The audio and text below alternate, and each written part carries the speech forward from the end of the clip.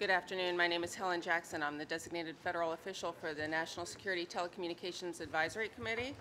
Before we begin the meeting today, I would like to remind everyone that the NSTAC is a federal advisory committee governed by the Federal Advisory Committee Act.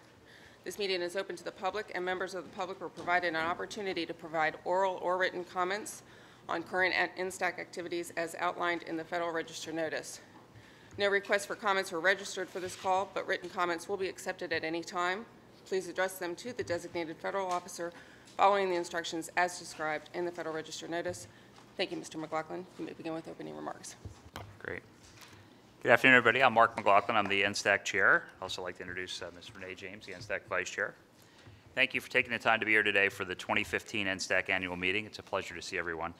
I'd also like to recognize several of our distinguished government partners participating today, including Secretary Jay Johnson from the Department of Homeland Security, Mr. Michael Daniels, Special Assistant to the President and Cybersecurity Coordinator, Ms. Suzanne Spalding, Undersecretary for National Protection and Programs Director at DHS, and Dr. Phyllis Schneck, Deputy Undersecretary for Cybersecurity, DHS. Thank you very much for joining us here today, and we look forward to your contributions.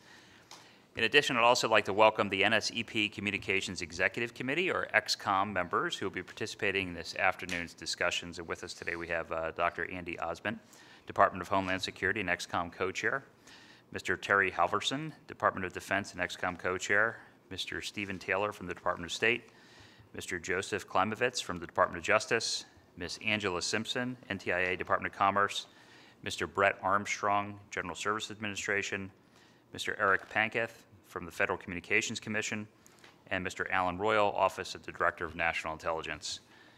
As you may recall, the NSTAC last met in February via conference call, and during that meeting, we received our tasking to examine big data analytics.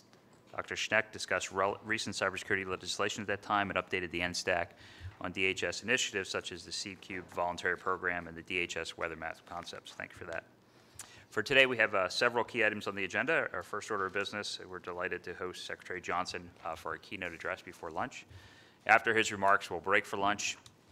Then we're going to conduct a panel discussion with the NSEP Communications Executive Committee, during which we'll examine some current challenges and priorities related to NSEP communications. Following the panel, we'll receive an update on the government's progress regarding the NSTAC recommendations from Dr. Schneck, and we'll complete the afternoon by discussing current NSTAC activities, and Lisa Hook and Bill Brown will provide an update on the progress of the NSTAC Big Data Analytics Scoping Subcommittee that they're co-chairing. So I encourage everybody to please offer their insights and thoughts throughout the afternoon, and we will end at 1400 on schedule. Before turning over to Secretary Johnson, I'd like to see if, Renee, you have any remarks you'd like to make. No, thank you. I think we're running behind. So with that, I'll turn it over to the Secretary. Thank you, Mr. Secretary. Thank you very much, Mark. It's a pleasure to have the opportunity to address the President's National Security Telecommunications Advisory Committee and all others in the room. I learned this morning that this advisory committee was created in the fall of 1982 by President Reagan. In 1982, as I'm sure many of you know, there was no cable TV available in Washington. No building in this city was wired, depending upon how you define it. There was no internet yet, no cell phones, to the best of my recollection. No smartphones, no Blackberries, no Google, no Facebook, no Flickr, no YouTube, no Twitter, and of course my favorite, no Yik Yak. We've come a long way, and my department, as all of you know, was formed in the wake of September 11, 2001. We are the newest cabinet-level department. We were passed into law by Congress in 2002. We stood up in 2003. Counterterrorism was and is the cornerstone of our department's mission. But in 2015, I think we all recognize that cybersecurity is and must be a mission of my department of equal importance. And it is a major agenda item of mine to address cybersecurity, of President Obama's, as I think many of you here know, and our departments. So I wanted to spend just a couple of minutes talking about what we in the Department of Homeland Security and in the interagency are doing to address cybersecurity, along with the good work that is being done around the table here. Under the leadership of Undersecretary Suzanne Spalding, Deputy Undersecretary Phyllis Schneck, and Andy Osmond, we are, in my judgment, building a more agile and responsive cybersecurity capability. In DHS, much of that activity centers around the acronym that all of you know as NCIC, the National Cybersecurity and Communications Integration Center. The NCIC is a busy place. In 2014 alone, the NCIC received over 97,000 cyber incident reports from the private and government sectors and issued nearly 12,000 cyber alerts or warnings. We have at the NCIC identified numerous vulnerabilities. Last year, for example, we identified 265 instances of the heartbleed vulnerability across dozens of departments and agencies of the U.S. government, and within a 3-week period managed to reduce them to just 2. Other vulnerabilities we helped the private and government sectors address last year were shell shock, Black Energy, Havex, back-off point of sale, and Lenovo Superfish.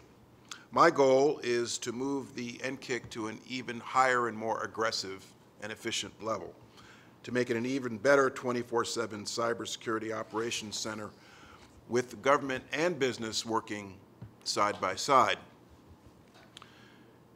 In my view, and this is sort of the basic mindset that I approach cybersecurity, government does not have all the answers. We certainly don't have all the talent. Therefore, cybersecurity must be a partnership between the government and the private sector and the experts, including those around the table. We need to develop partnerships. We need to encourage the growth of technology and capabilities in the private sector, and we in DHS need to attract talent.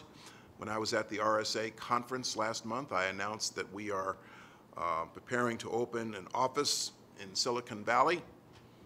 A week later, Ash Carter announced that the Department of Defense was offering an office in the Silicon Valley. It's like law firms all coming to the Silicon Valley. We intend to hire a new director soon for the NCIC. We're making an effort to attract a real all-star to that position, well known to you.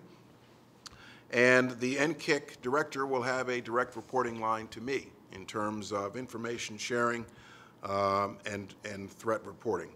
We are enabling the NCIC now to provide near real-time automated information sharing to the private sector. I've directed our team to move full throttle on this. Last month, we deployed the capability to automate publication of cyber threat indicators in a machine-readable format. We reached this major milestone 5 weeks ahead of deadline. Today, we're sharing indicators with an initial set of companies and in the process of adding others. Later this year, we expect to be in a position to begin to accept cyber threat indicators from the private sector in automated near real-time format. Congress, as all of you know, is active in considering cybersecurity legislation. There was cybersecurity legislation passed in the last session, late last year. The National Cybersecurity Protection Act of 2014 codifies into law the role of the NCIC as the federal civilian interface with the private sector. Congress has also passed legislation to help us in DHS hire highly skilled cybersecurity talent. We want to go further. So in January, the President came to the Department of Homeland Security, to our NCIC, to announce his administration's position on cybersecurity legislation. We support legislation to establish the NCIC as the primary portal through which the private sector should pass cyber threat indicators, to encourage the private sector to share cyber threat indicators with the NCIC. We've also announced our support for legislation to protect from civil and criminal liability businesses that provide cyber threat indicators to the NCIC. We support a national data breach reporting system in lieu of the existing patchwork of state laws on the subject. We've also issued a number of executive orders to strengthen cybersecurity. The President's been active in this area. In February 2013, he signed Executive Order 13636 to promote information sharing and cybersecurity best practices. And we have created the Homeland Security C-Cubed voluntary program, as well as the Department of Commerce's cybersecurity framework.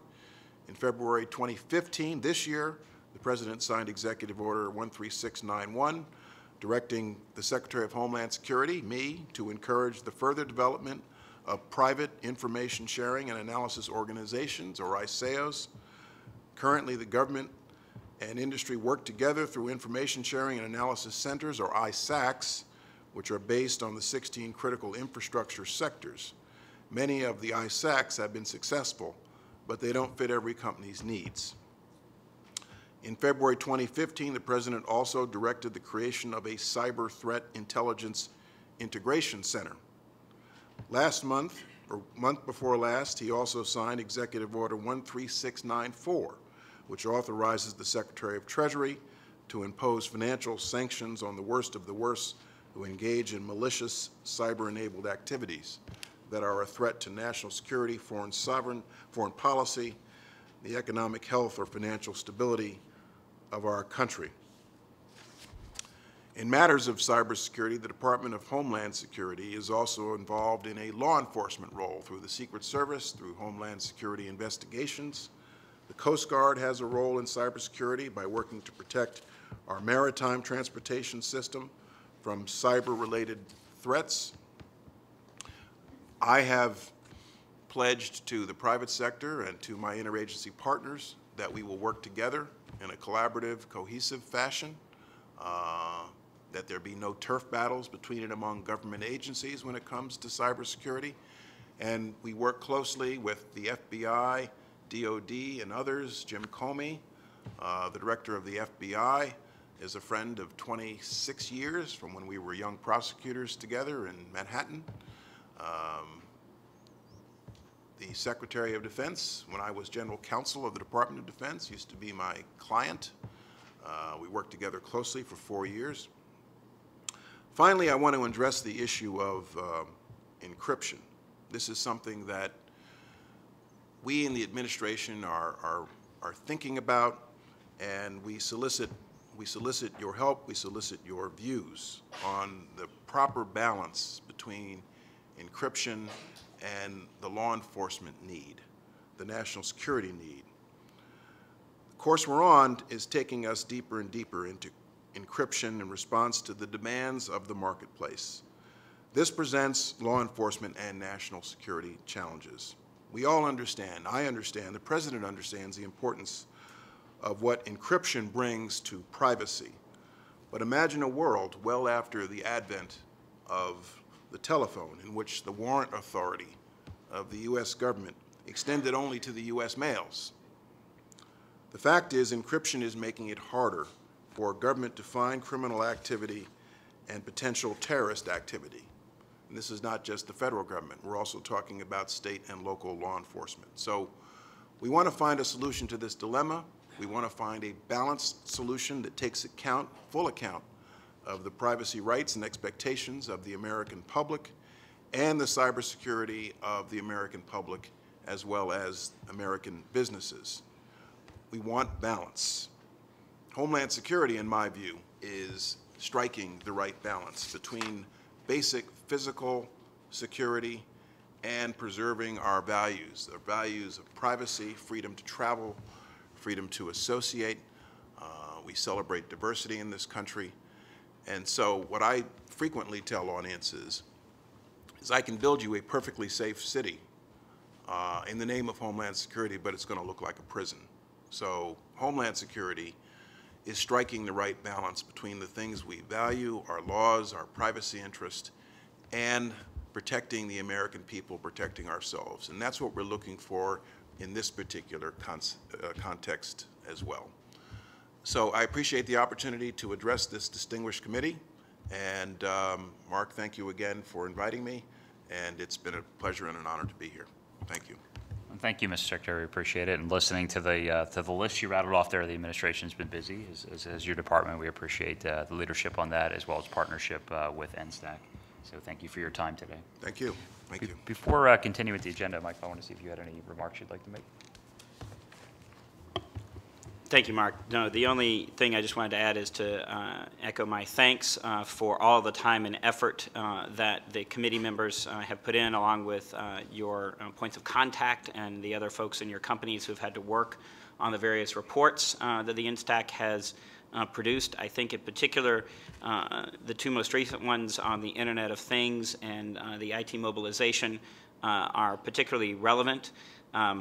I meant to bring my mobilization one to show Renee that I've got it marked up, with things on it. We are thinking about it and how to incorporate the recommendations into our thinking and turn them into action items. As the list that the Secretary rattled off shows, that this is a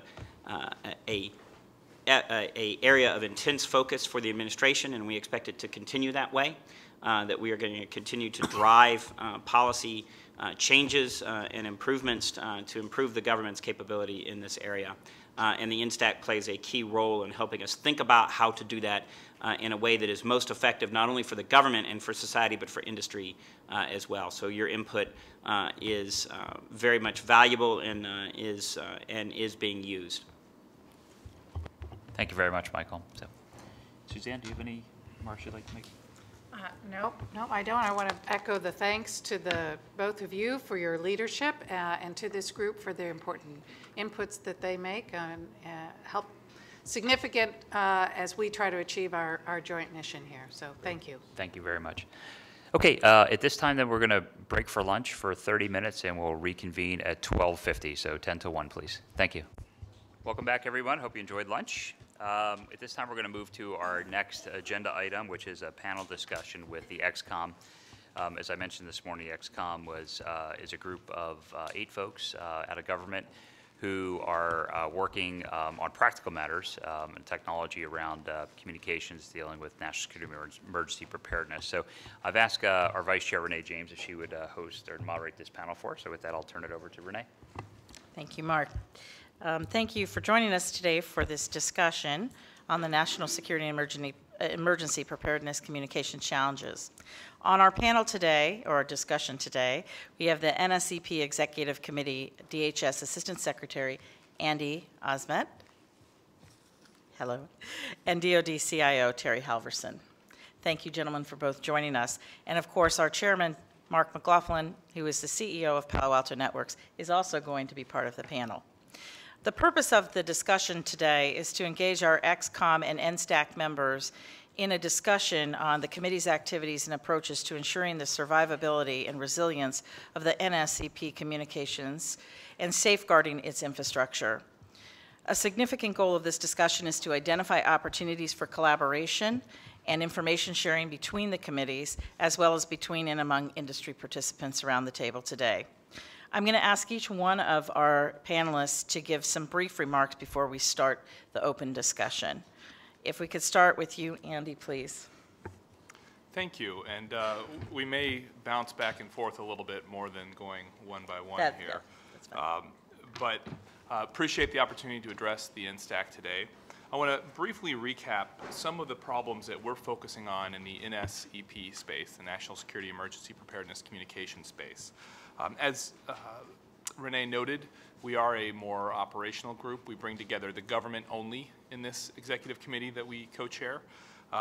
Some of the questions that we're thinking about in this space include questions that are currently documented by the,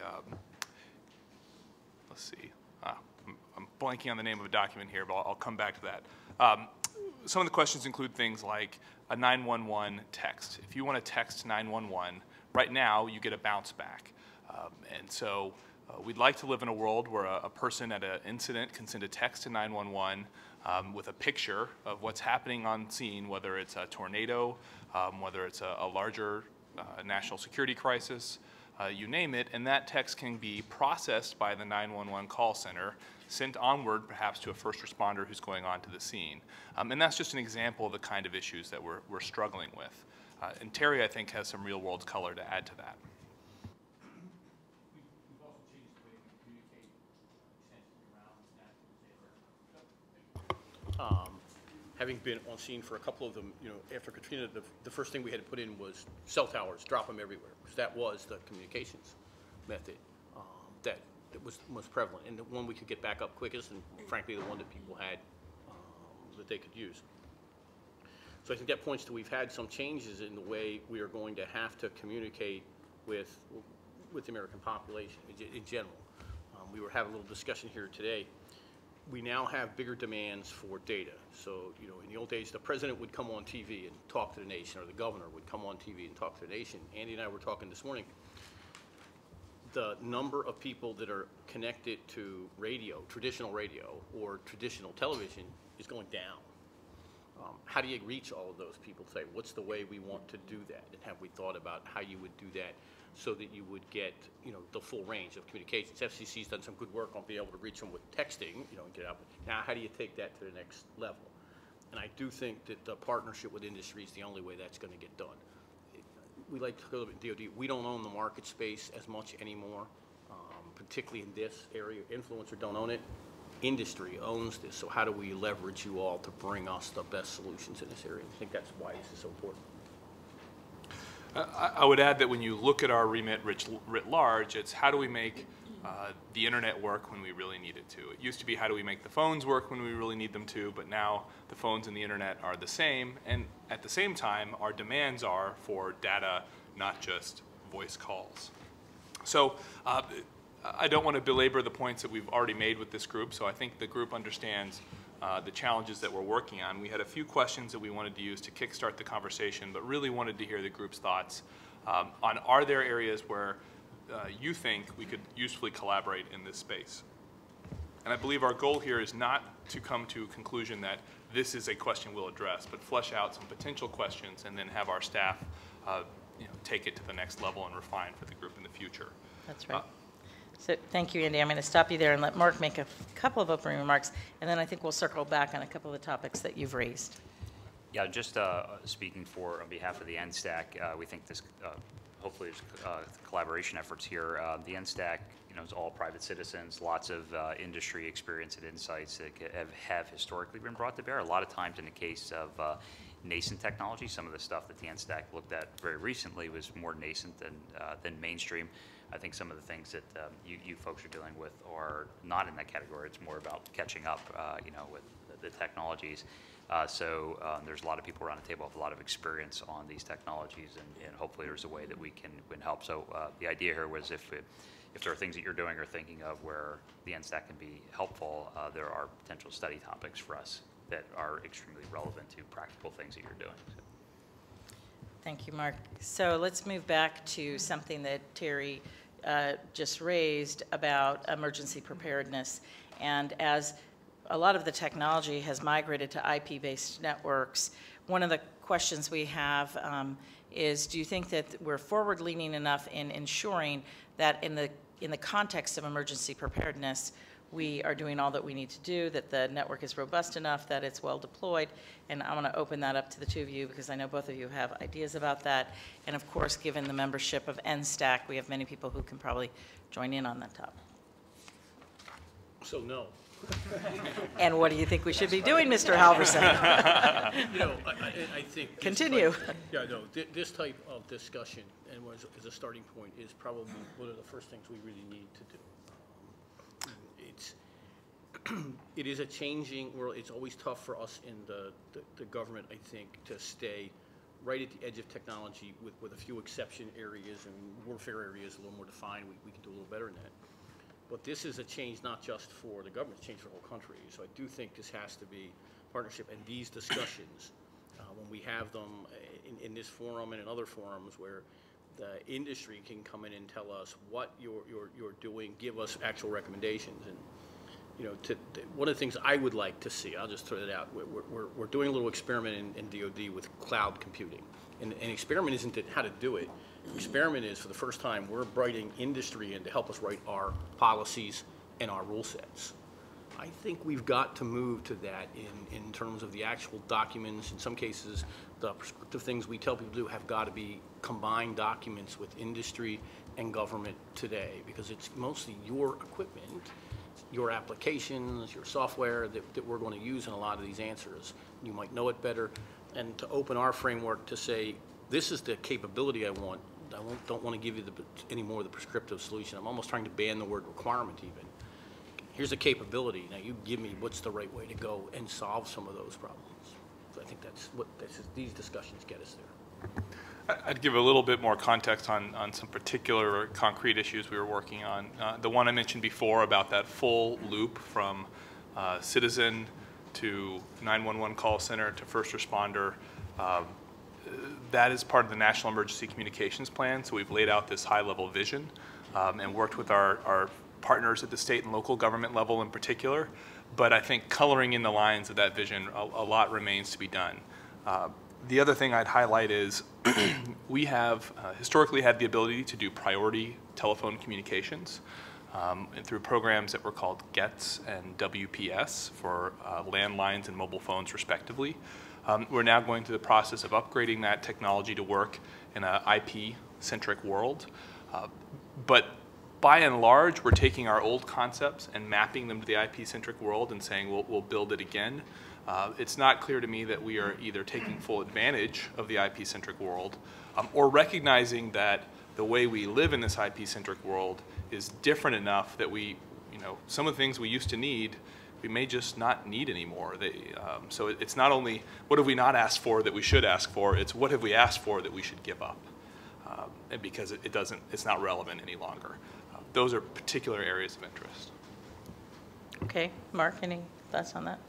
Well, just to make sure we're not losing the point, so some specific asks there, given the nature and state of, or the mission statement of NSTAC, as we go through this, of things that could be useful from this body for, you just named 2 topics, right, that you could find useful from this body. I'm sure there's people around the table who have a lot of experience and actually are providers, right? But as we talk about, so we can talk through some of that. But if there's NSTAC study topics that can come out of that, we'd be interested to understand that. Okay. Any comments from any of the members? Anybody want to ask any clarifying questions about emergency response, preparedness? Nothing? We'll go on to the second topic, which is we at the NSTAC, as of late, have been very focused on cybersecurity issues. And I think one of the questions we have for NSCP is what other issues should we be considering in the context of what you're trying to do?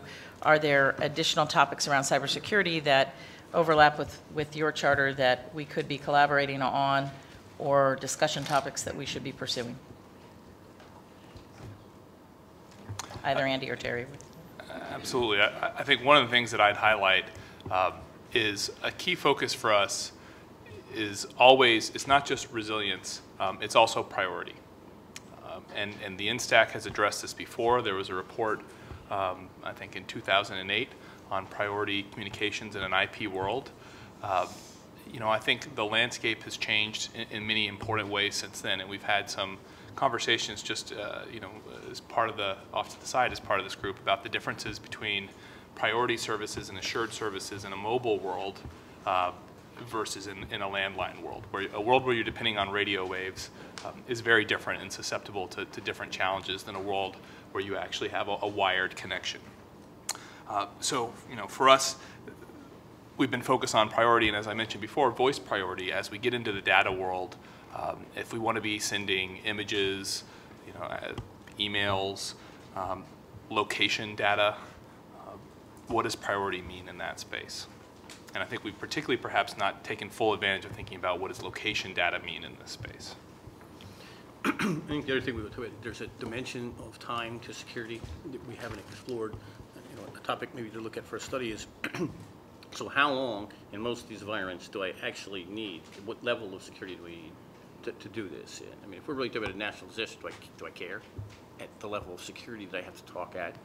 Do I need it to be more open? How do we have that national debate? What is the right level of, and I'm not even talking about security to DoD stands, but the security even for privacy data. When does it say, okay, at this situation, these rules might have to slow down a little bit as you have to handle the national crisis? And how do you bring it right back in when the right time happens? It could be an interesting policy discussion for this group. But what is the industry doing? The industry will play in all those roles. I think Suzanne's got a comment. Suzanne. Please, Ms. Spalding.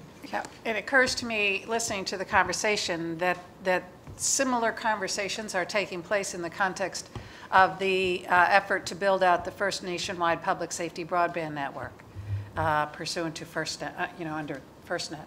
And that the report that this group did to help inform that build out, NSTAC did a report on considerations for cybersecurity and other NSEP considerations for FirstNet, that it would be worthwhile going back to that and looking at that and continuing to keep in touch.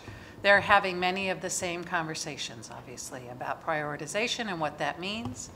And how to operate in that environment with regard to both data and ultimately, though not immediately, mission-critical voice. Sorry, go ahead, Scott. Thank you. From listening to the conversation, it seems like there might actually be 4 different buckets of stuff. So the first is, what are the primary threats to the resiliency of the networks as they exist today? There's been a lot of talk about, weaknesses in protocols and other things. But from a threat model perspective, what are the most challenging risks to the network? The second theme I'm hearing is, assuming the network is up and running and we're moving to a lot of over-the-top services and the like, how can we leverage the capabilities that exist for NSEP purposes? Things like data location or being able to, text photos are just examples of what could be done, but it's not a thorough analysis of what could be done in the time of a catastrophe. And so on one hand, there's how do you protect this stuff? Then the second thing is if it's protected, how do we use its capability? The third bucket I would argue exists is how much of that capability remains when you're in a degraded environment?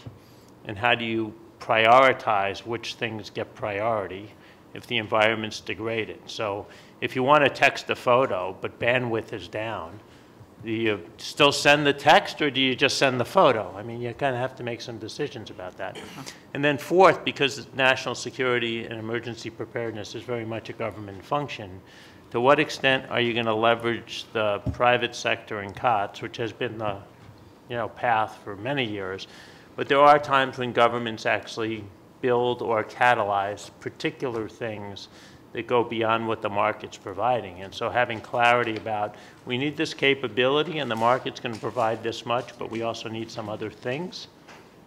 Knowing what those things are and whether you can catalyze the market or build an app yourself is actually part of that equation, I think. Thank you, Mr. Charney. Either one of you want to respond to any of the comments? Or? I would just add that I think that's a very good set of buckets. I think how do we leverage the capabilities that exist is a real part of this question for us, and particularly when those capabilities are evolving rapidly. I think there's an implicit question here that we may have missed, which is do we want to replace some of the capabilities that have gone away? And that goes to Terry's point, for example, about the president being able to address the nation via TV and radio in a world where people don't do that anymore. If we go to that world, has that capability has gone away? Do we need to replace it, and if so, how? So I would add that as an additional point. The only point I would make, I think we certainly in the government owe some answers to your questions about what are we looking for, what would the government invest in. It would be really interesting to flop that around and say, okay, industry, where do you see gaps that you need the government to play in, instead of us trying to tell you where we think we ought to play. So I think that would be a great two-way dialogue. Okay. Mark, any comments? Okay. Any additional comments or questions on that? So, sorry, Bud, please. Yeah, I think this idea of leveraging what we already have is an interesting one, but I think we shouldn't confine our thinking to using the assets we already have in the way we're used to using them. So, for example, if you want to implement a broadcast, actually doing a broadcast is not hard. Twitter does that every day.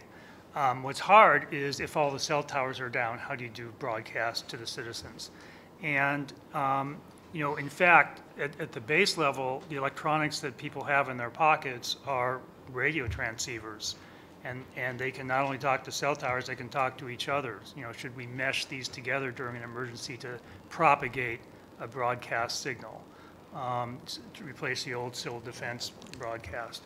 I think those are the kinds of out-of-the-box thinking we need to do because, it would be unimaginable 50 years ago to talk about a situation where every citizen has a UHF transceiver in their pocket, but that's what we have today.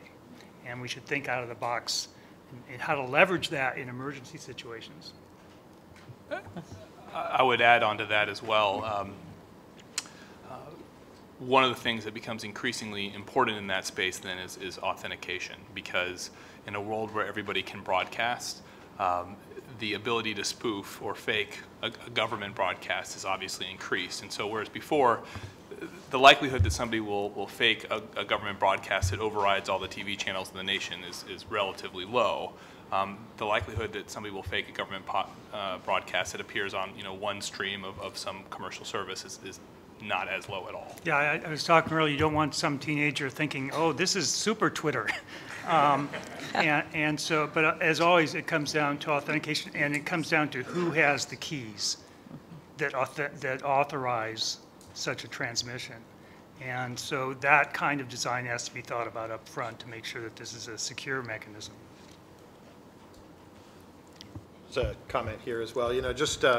There are a series of challenges that go along with the move to IP-based communications, and so we think about that from a cyber risk perspective, and then, in the eventuality that the networks are not available, what would you do, et cetera. But there's an even more fundamental issue, which is, that the capability, the PSAPs, for managing those technologies is so far behind the adoption of technologies in the broader public that as we talk about, all of these things becoming somewhat obsolete, that's still the regime within which most all of them operate today. So some acceleration of next generation 911 is actually the first step. And then, all the downstream issues that then presents could be dealt with. But I mean, we're even in a more fundamental place than that right now. Thank you. Dr. Schneck. So I want to add one more fundamental point to that. Excuse me. As we look at how we go from copper to IP and then think back to radio, so going from Twitter to walkie-talkie, I think the fundamental issue here is interoperability. Right? We talk about it a lot, but how are you in an emergency going to assume when somebody's broadcasting one way or even communicating one way? How do you receive that, and how do you tell everybody else what channel, or even worse, what medium am I going to use? So maybe going back and drawing out a way to more flexibly send your signal and receive it. Thank you. Please. Joe Fergus, I understand the challenge that you face. It seemed to me, however, that there's a need for some kind of a prioritization scheme relative to the challenges that you're mentioning. For example, some items are easier to implement than others. And if you're going to go in the prioritization approach, then you can prioritize by way of capabilities or by way of importance. Let's talk about prioritization by way of capabilities. As far as I see, sending 911 text is simply the next generation from where we were in the circuit switch environment to where we are today in the IP environment. That's a no-brainer. We have to do that. What is it going to take for law enforcement and or whomever to get that capability? Is it an IP switch? Whatever they need to upgrade to, they need to do that, and that should not be debatable. But as far as NSCP is concerned, there's a bigger and more important question, and that is a matter of priority. Under emergency conditions, who gets priority? And how are you going to apply that in the IP world? I think that that's still a bit shaky and still open. I recall how we did that in the circuit switch world.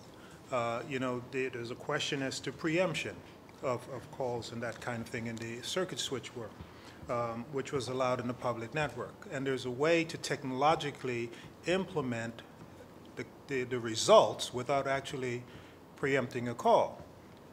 In the IP world, we're talking about buffers and prioritizing messages in a buffer. How do you do that? And when do you do that? And under what conditions do you do that? I think that's a much more complex issue to deal with than simply the issue of whether or not you're going to send text to 911 locations. Thanks. Thank you for your comments. Any additional comments? I want to turn it back over to Mark, and we invited the two gentlemen to join us today, and we are hearing a lot of potential opportunities to collaborate, certainly on emergency preparedness and around network and IP network prioritization, et cetera. Going back to the cybersecurity portion of it and the comment about the primary threat models and flagging, do you have thoughts on what other things you think NSTAC could be thinking about? Well, I think in the context of what we just talked about, moving from one fundamental paradigm to another is going to raise some of the issues that we just talked about, like authentication being one of them. So cybersecurity is just the chance for bad things to happen, right, with these new sets of paradigms. So I think it's about the specific instance or the specific use that we're dealing with will definitely raise security concerns around or possibilities, for security concerns around that. So I think from an NSTAC perspective of hate to do things in the negative, right? But of basically it sounds like, what are some of those implications if we don't have the systems we're talking about here, right? And is kind of how I'm thinking about what you need, right? And if we don't get that, there's going to be, we're in a bad spot today, and it's going to get worse in the future. That's my thoughts. Thank you, Mark. As we kind of conclude in some of this dialogue, I guess I'd like to hear around the table in response to maybe some guidance from Mr. Halverson and Osmond about, from a priority perspective, as you want us to go off and our POCs to go off and think about potential topics, what is, from your point of view, the top 1 to 3 things, and then maybe we can hear from the members so that we can give our POCs some direction on potential topic development. So one topic that we have that is fairly well baked already is that vision for the future interaction between first responders and the public and 911 call centers, and that's documented in this National Emergency Communications Plan. I think there'd be some utility in the NSTAC members and your staff looking through that document and both validating that you think that vision makes sense, but also giving us some insights into, as we go down that road, what are some of the challenges that we'll have by relying upon the commercial sector that we may not even be anticipating. That we are still thinking about a world that is, technology 5 years ago, 10 years ago, name your number. And so we've projected that world forward, and we've missed something entirely that has made, that is fundamental in your world. Mr. Stratton pointed out the challenges, for example, of PSAPs, which are the 911 call centers. Vast majority of those are 4 people or less. And so, one of our challenges, as you pointed out, is going to be the capacity of those PSAPs to themselves incorporate new technologies and evolve in this new world. What else are we missing? What else should we be thinking about? A second one for me is in this priority communication space writ large. Your vision of what the world is going to look like in 10 years compared to our vision about how we're going to upgrade and update our existing tools to work in that world, because I don't even know that we're confident in our assessment of what the world will look like in 10 years. That's obviously a tough problem, and so we may be aiming for a future that you don't think is going to ever occur, and that's an important thing for us to know. Terry? And I think those are the 2 really good priorities. Any clarification, questions, or comments from the NSTAC members, please? I think one of the things I wrestle with as an engineer is it would be better if we could understand the requirements of what are trying to be done. Once you understand the requirements, then you could determine the architecture that's needed, and then you can flow down the system requirements. And so for me, it's really hard to figure out, okay, what are what are you really looking for? If somebody could define the to-be state, I think there's enough talent around the room to figure out how to get from where we're at to where you want to be. And I'm really having trouble with that to-be state, if that helps. Yeah, that does, that helps. That'll be a good point of clarification as we look to better define the discussion topics between us. Although I will say, I think it's going to have to be iterative, because where we will start will be at a fairly high level. I think part of what they're saying is, so we might start with, what is it we're looking for? We're looking for a way to get emergency information to as many people in the country as we possibly can, as quickly as we can. That may not be specific enough to build an architecture around, but then what we're looking for back from this innovative group around the table is, there's a multitude of ways you would do that, as opposed to us coming to you and saying, we need a way to broadcast via mobile phones to every person. Now, that's And so helpful. I think that I don't think iteration there's will a be silver important. bullet answer to this. It's a multiple approach, and then how do you do it that way? So I think, thank you, Ms. Spalding. I think I think I'm hearing interest in the collaboration, and there sounds like there are several opportunity areas for us. So I guess I would turn it back over to our chair, that we may want to go forward with some study topics. Well, I'll ask some of our POCs to get more definition around this, and we can talk about it in the August call, so if there's something here. And if anybody has a sense of the way we're going to communicate in 10 years, I'd like to buy your stock now. Yes. There's been a lot of talk about PSAPs and 911 and text to 911, so I just want to make sure I kind of get an idea of where people are at in terms of where there needs to be more. So at this point, carriers are all required to provide the routing for texts to get to 911, but obviously not all PSAPs are at the point to where they can receive them. And PSAPs that are at that point, they can, they notify the commission that we're able to receive texts. I mean, in the same way that all the technologies that have been mentioned here were transformative to the industry and for the consumer, text to 911 and rich media sort of text to 911 is very transformational to a PSAP. I mean, if you've sat in a PSAP and you realize the volume of calls, the amount of calls that they have to deal with, their computer-aided dispatch, the amount of checklists they have to go through to make sure that when somebody is relaying certain types of symptoms, that they know exactly what instructions to give until the emergency responder gets there. Being able to receive an image or a text sounds like this is a no-brainer, and it's a very good thing for the country that happens. But this takes time because of how transformational it is for their day-to-day operations.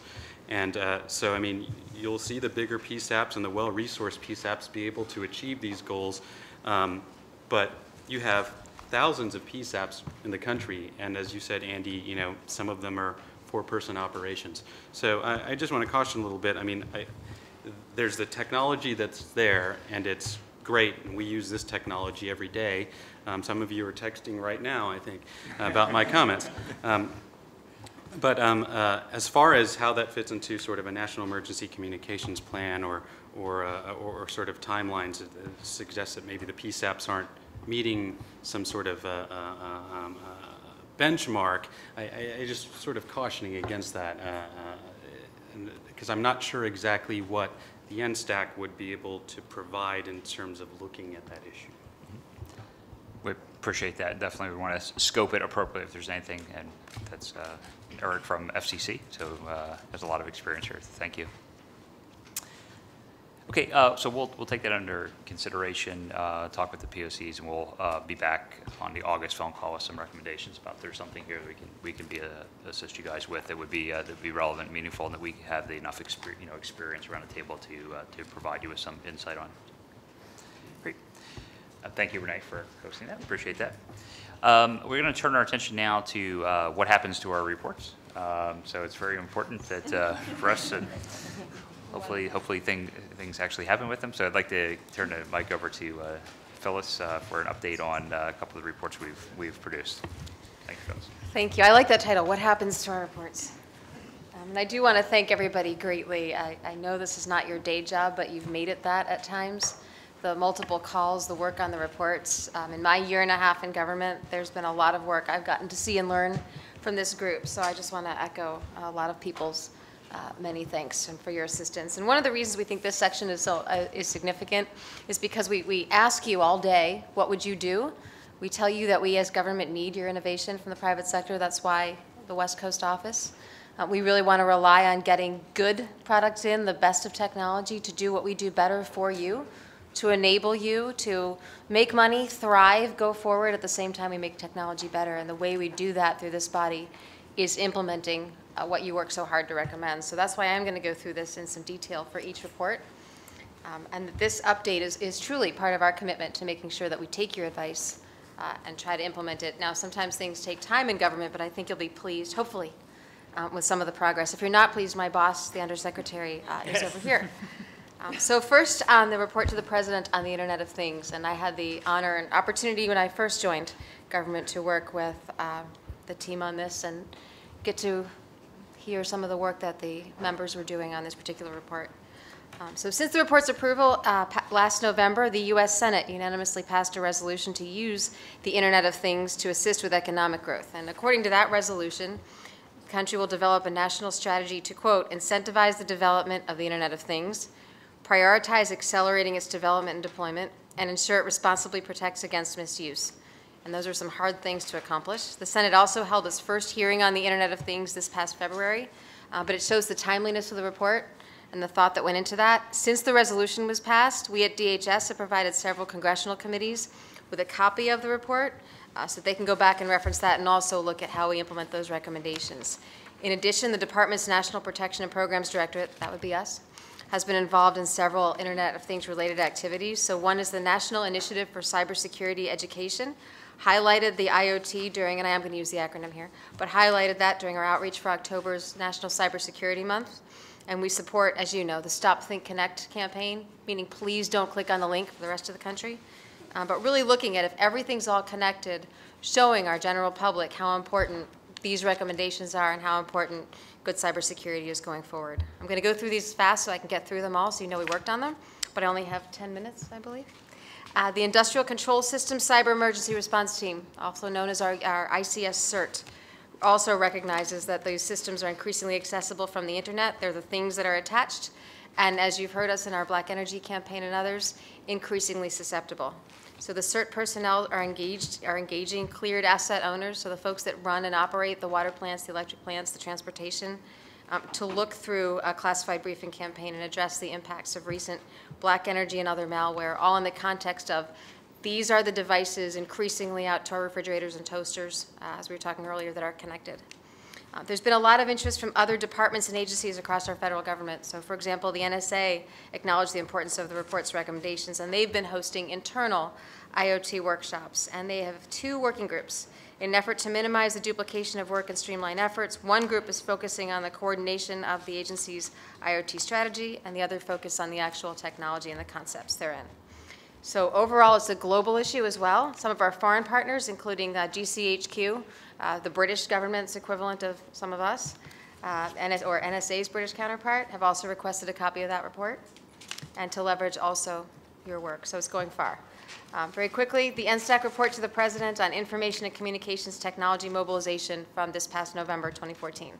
Since that report's approval, we reviewed the report and encouraged government and industry to work together and collaborate on cyber responses, chiefly through our Cyberstorm 5 exercise. And within that exercise, we'll provide an opportunity for our NCIC, our National Cybersecurity and Communications Integration Center, I call it the watch floor, for those to include NSTAC members to both highlight and evaluate our unified response and collaboration as you mapped it out in your report. The goal of these exercises, and especially this one, is to strengthen our preparedness, to exercise what we would do and when, maybe leverage some of the systems that Dr. Osment and Mr. Halverson were talking about.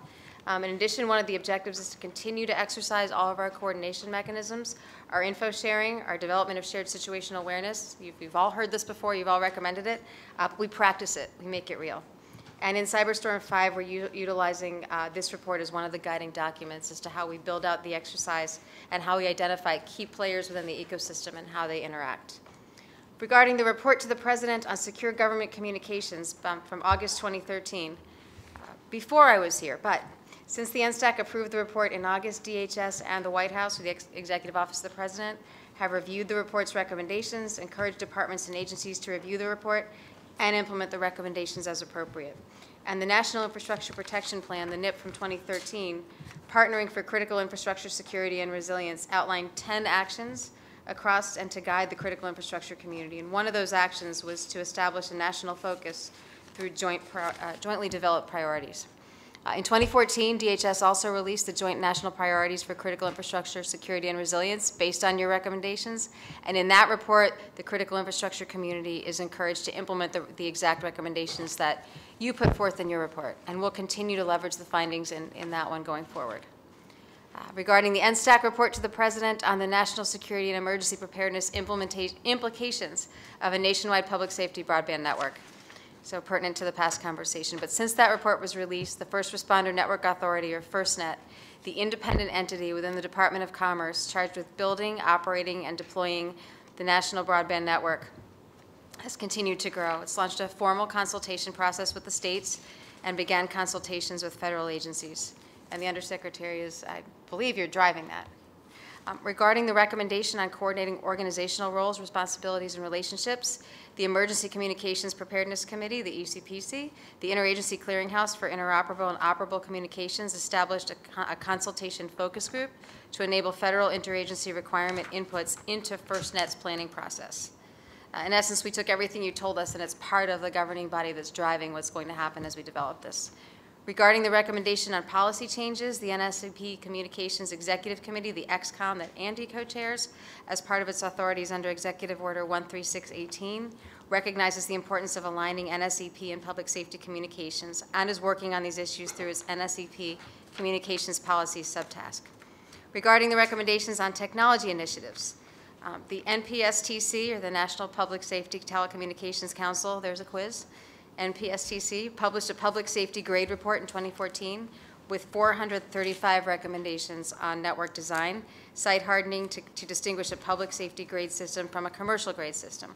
We're also updating the 2012 local control report and the 2012 priority and quality of service recommendations for the FirstNet network to reflect all the recent advances in LTE technology and a better understanding of how LTE will impact public safety operations. So various agencies participate in all of these groups. The DHS Office of Emergency Communications continues to examine the future of priority services as it migrates to LTE and 4G. So basically, government moving forward to what industry's done for several years, hopefully going forward a lot more quickly now. Working with the Johns Hopkins Applied Physics Lab, as well as the Department of Defense CIO and the Defense Information Systems Agency. In order to facilitate privacy access on the NPSBN, the XCOM has an objective related to priority communications, as we just talked about, specifically to review existing policies and requirements and how we identify a way to ensure priority telecoms are effectively and efficiently transitioned from copper to fiber. On the NSTAC report to the President on cloud computing, yeah, there's more. Since the report's release, the government, specifically we at DHS, the General Services Administration, the National Institute for Standards and Technology, or NIST, we've all incorporated the aspects of the NSTAC's recommendations in its activities to advance cloud computing initiatives across all federal departments and agencies. On your recommendation to include NSEP service level agreements, or SLAs, in all contracts pertaining to NSEP cloud computing, NIST is working with the international community through the International Standards Organizations and the International Electrotechnical Commission to develop an overview of SLAs for cloud services, identify the relationships between Master Service Agreement for the SLA, Cloud SLA, and the requirements that can be used to build an overall SLA, and identify, finally, terms and metrics. Regarding your recommendation to expand FedRAMP to embrace government information systems reportable under the FedRAMP Information Security Management Act, as being of Federal Information Processing Standards, or FIPS, as you know. 199 high-risk impact level. FedRAMP did release a draft high baseline requirements in January of 2015, authorizing cloud service providers to host sensitive data. And FedRAMP does anticipate releasing a second draft of the requirements in the summer of 2015, and releasing the final version by the end of 2015. So we do work very hard to implement your recommendations, but we're always open. We are a customer service organization, and we're always open to getting better, and we truly want to hear how we can not only implement your recommendations better, but how we use your good work to be a better government forward. Thank you. Thank you, Phyllis. That's 10 great. minutes? Yeah, 10 minutes. 9 minutes and 47 seconds. No, just There's a lot there. you have 13 more seconds now.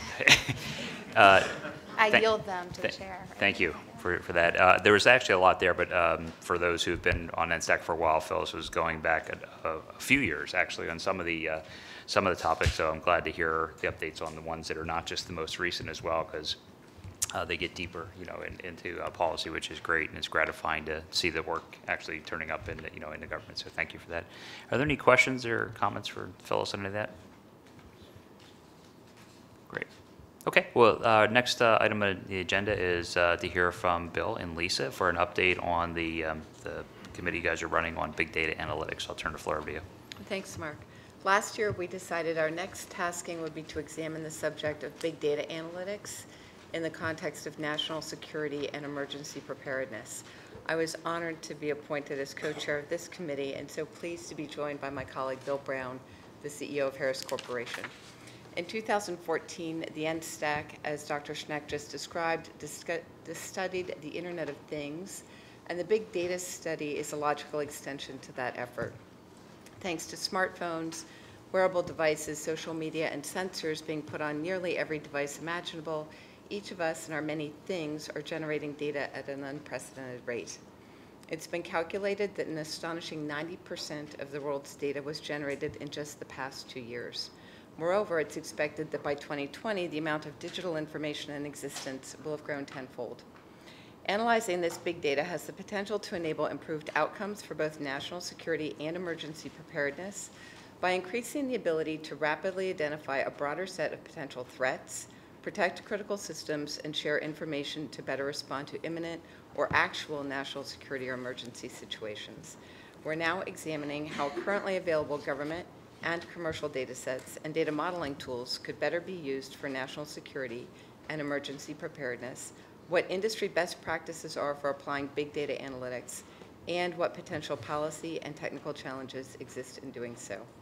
Events such as Hurricane Sandy are recent examples of where big data analytics could have played a pivotal role both before and after the storm in organizing evacuation routes and aiding response and recovery efforts. Disasters similar to Hurricane Sandy, both man-made and natural, will happen again. Our mission is to create a policy environment that not only meets today's needs, but crucially prepares us for tomorrow's concerns. Bill? Thank you very much, Lisa. So as part of the scoping process, the subcommittee is being briefed by a variety of subject matter experts in both the private sector, in the government sector, and within academia. The team's already been briefed by representatives from General Electric, from Ericsson, from NASA, DHS, NSF, George Mason University, and MIT. In the coming weeks, we'll hear from others, including TJ Kennedy from FirstNet, and representatives from the Red Cross and the CDC. We plan to have a scoping document outlining our goals and objectives ready for subcommittee approval this summer, with the final report complete 1 year from now in May of 2016. The study will provide policy recommendations and regulatory guidance for all branches of government, including those that are chartered with NSEP responsibilities. So thanks for the opportunity to present our progress. We'd welcome any advice, input from anyone here today. Thank you. Any comments or questions for Bill or Lisa? Great. Well, thank you again for taking the subcommittee on. We look forward to hearing the progress report in August. As mentioned earlier, we don't have a public comment period today since there were no public comments. We're coming down to the end here, but I want to take a point of order to recognize somebody who's been supporting the NSTAC for some time and is moving on, which is Sherry Caddy, who's at the end of the table there, Sherry. And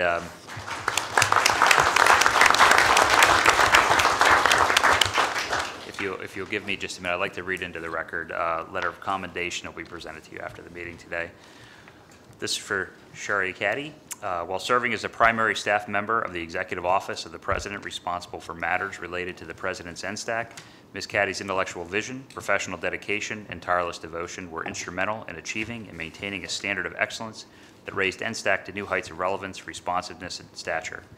For more than 2 years, Ms. Caddy worked tirelessly to guide NSTAC work plans and finish reports through complex governmental staffing, delivering timely guidance and advice to myriad federal organizations as well as NSTAC leaders and industry counterparts.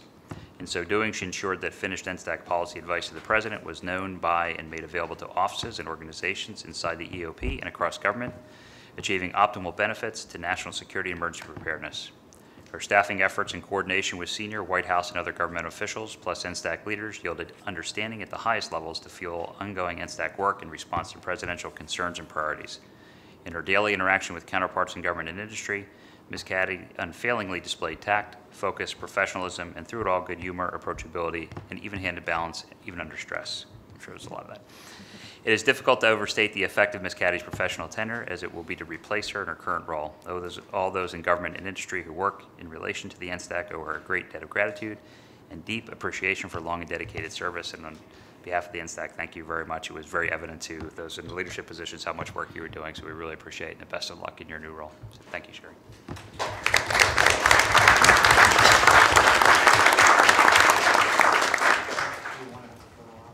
I'll do it at the end. Thanks. Suzanne, do you have any closing remarks you'd like to make? No, just again to thank everyone. Phyllis's recitation, I hope, conveys to you very strongly the difference that you're making. You have made this commitment to public service, even as members of the private sector. And as I say to my workforce, particularly this week during Public Service Recognition Week, I believe that that decision to give that public service is made because you want to make a difference. And I hope that that helped you to understand the ways in which you really are making a difference to advance the national security and emergency preparedness of this country. And I'm extremely grateful. Thank you very much. Thank you, Suzanne. Michael? Just wanted to say thank you to all the members for putting in the time and effort on both the studies, but coming here and participating in the discussions today. I think they've been very productive, and I've really enjoyed it. Thank you in particular to Mark and Renee for your leadership on the NSTAC. It's been a great partnership, and I look forward to continuing that. Thanks to all the POCs for all the work that goes on behind the scenes to make all of your principals look smart, because I know how that works. So we appreciate that. And I look forward to continuing our efforts. And I also want to just say my personal thanks to Sherry on my staff, who has really worked hard to make me look good in these meetings as well. She's put in a tremendous amount of time and effort. So she will be difficult to replace on that score. But I look forward to our continuing work on this really important set of topics. So thank you. Great. Thank you, Michael. I'd like to thank everybody for attending today's meeting, especially our the guests who joined us from the NSXB XCOM who are around the table with us today. We really appreciate it. Thank you again for Bill and Lisa for updating us on the committee report and for your leadership around that. The next NSTAC meeting is a phone call on August 12th, so please mark your calendars if you haven't already done so. At this time, I'd like to ask if there's any questions or comments from anybody in the membership. And if not, then I'll take a motion to adjourn the meeting. Can I have a second? Second. Second? So adjourned. Thank you.